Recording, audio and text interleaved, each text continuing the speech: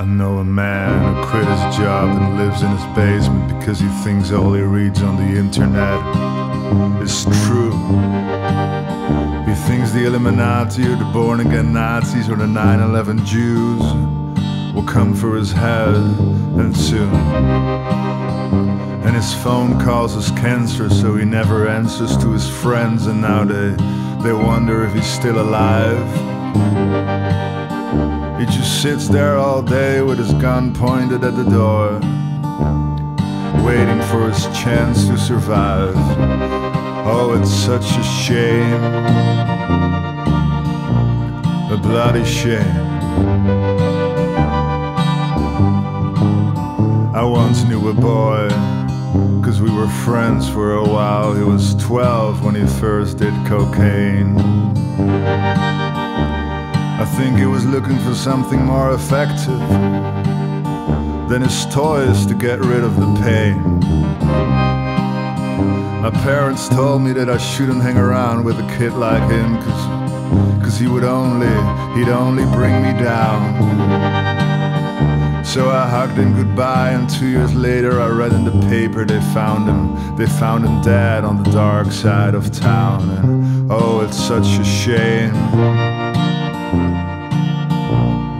a bloody shame, 'cause people should be happy.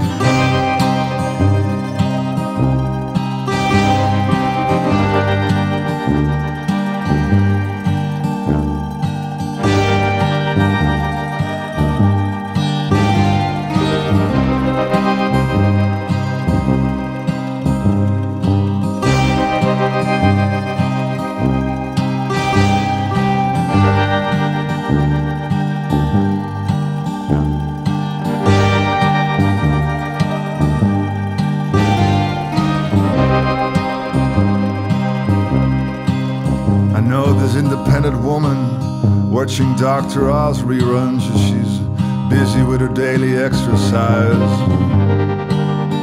She's waiting for the episode where it turns his face to the camera and says a death is a communist lie. She gave up smoking and walks to work every day. She sells the vitamin pills from her garage. And every Tuesday she discusses the Fukushima danger with her lady friends at the local spa. And oh, it's such a shame, a bloody shame. I heard some people think we're in control of our own lives, that we get what we deserve.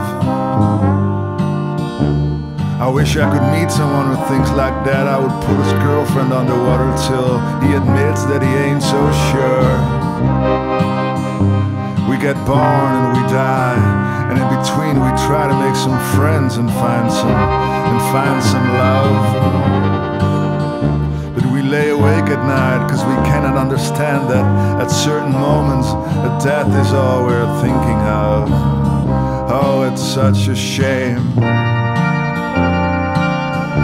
a bloody shame.